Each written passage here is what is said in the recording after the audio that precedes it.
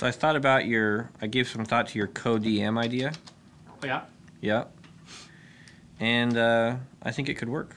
Well, I think 6 is at the ragged edge of what you can actually do. Yeah, it is. And my big problem was reaching that level, you know, and this is actually, there's a lot of articles about this online where people say just play 1 to 10. Oh, and say 10s. Yeah, don't, because once they get to, you know, 20, what do you do to them? Yeah. They're gods, almost. I mean, they're like keeping that ramp up of excitement and threat. Well, yeah, exactly. Because the excitement, you know, it's danger. It's danger. Yeah. And if you cannot create danger. Yeah. In the early part, you know, like the 1 to 10, it's like, oh, maybe there's a dragon in this cave. Let's find him and get him. Or there's some bandits who have, like, that's exactly. At the beginning, you're like, fucking goblins. Bandits. Let's get them. And, you know, they've destroyed 3 heads of Tiamat. Like, what do you do to these guys? You know, it's tough.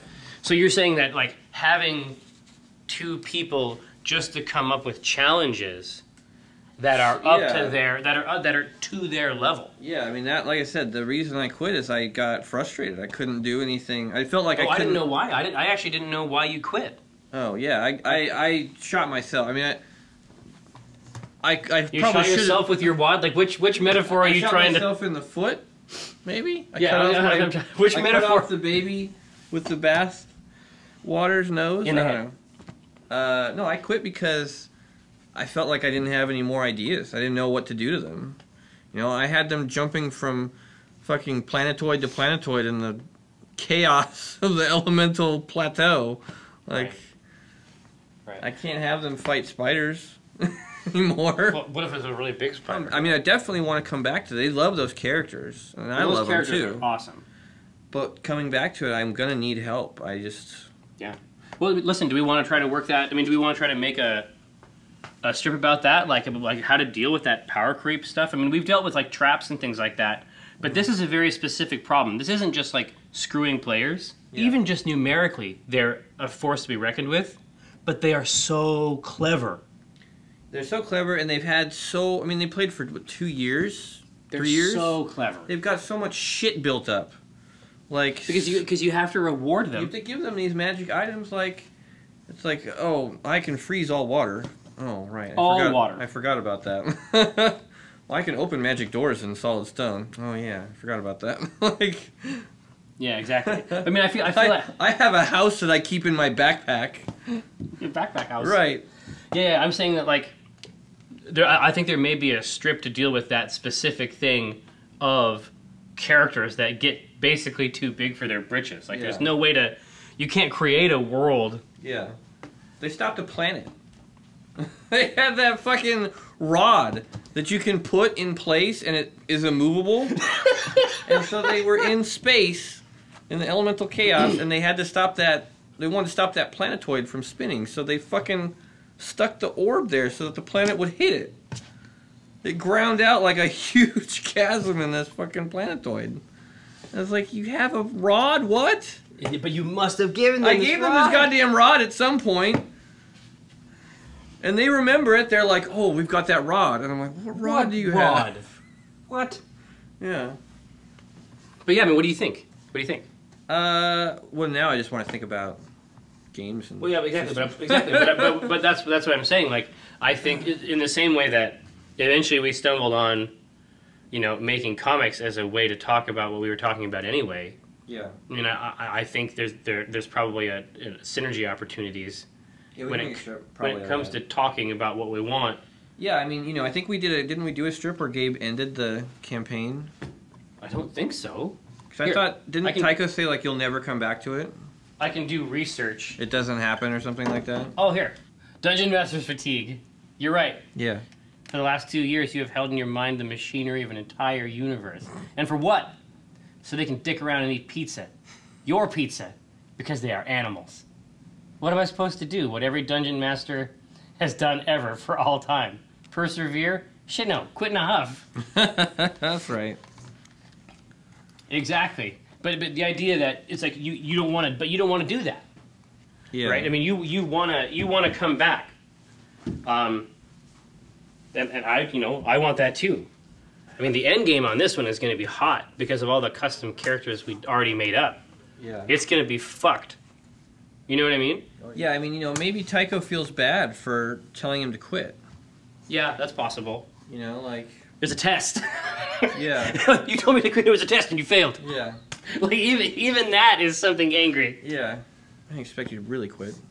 But, I mean, he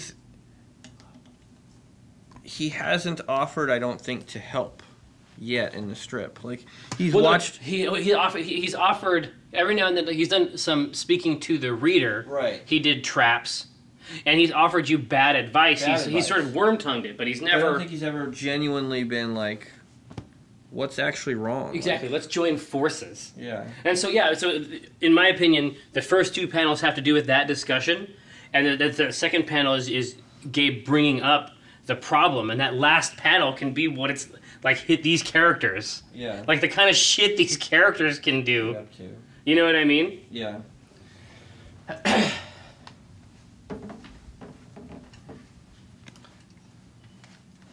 The idea that he told you to quit, and then you quit, and then he's still mad at you. Yeah, that was a test. Works for me. It was a test and you failed.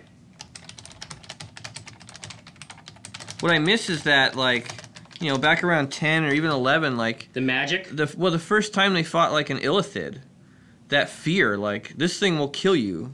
It'll eat your brain and kill you. I just don't know how to do that anymore.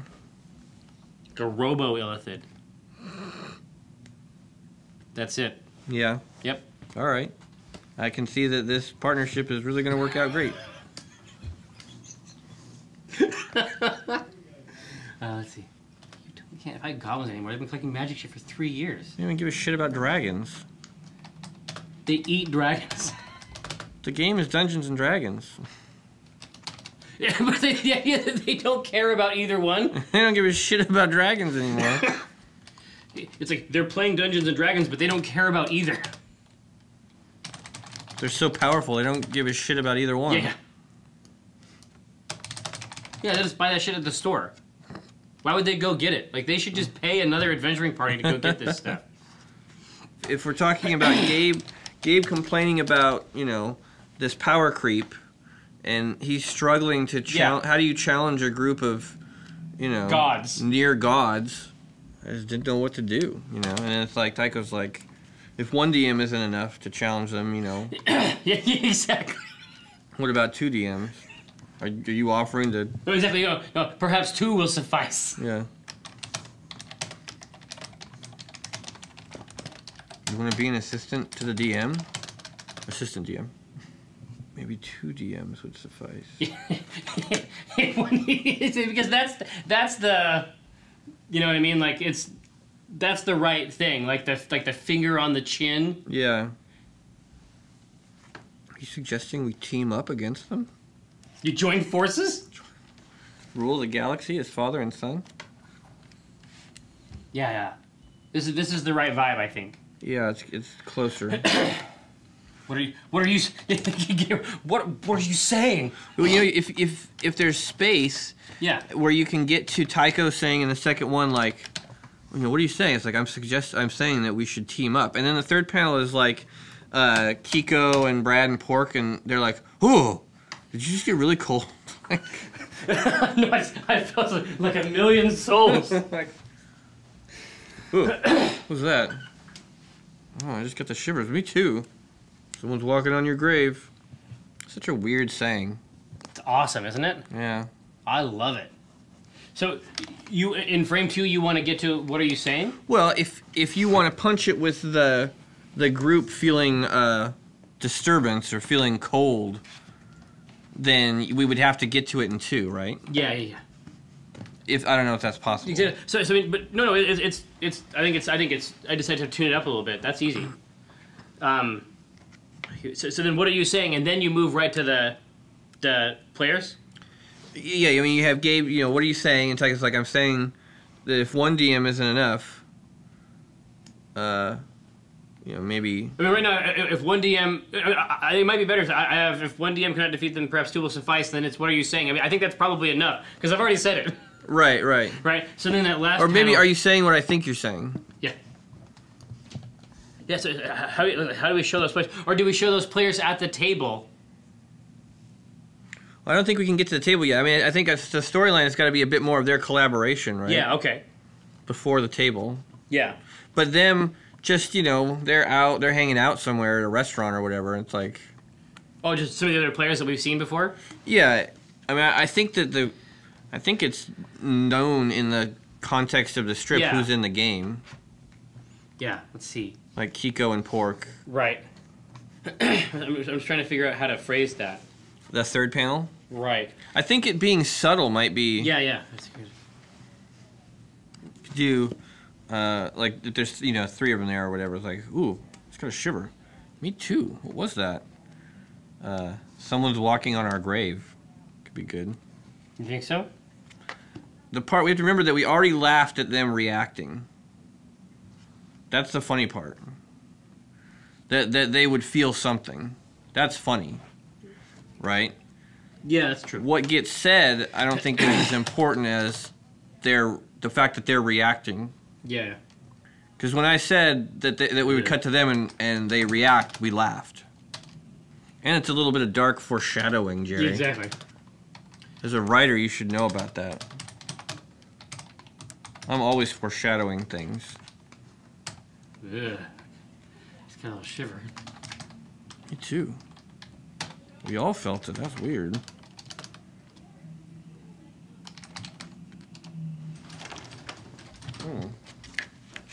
Yeah.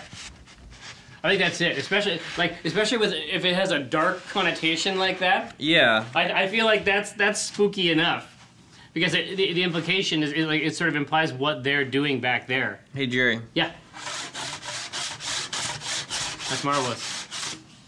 Yep. I'm amped up now. It's like a penis and a vagina.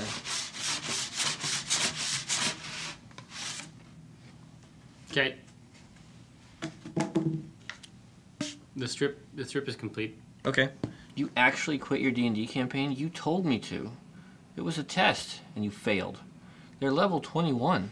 They've been collecting magical bullshit for 3 years. They're playing Dungeons and Dragons, but they're so powerful they don't care about either one of those things. If one DM cannot defeat them, perhaps two will suffice. Are you seeing what I think you're saying? Ugh, got a little shiver. Me too. Like someone walking over my grave. Yeah, that's good. Yeah, no, that's actually pretty good. Yeah. I was wrong.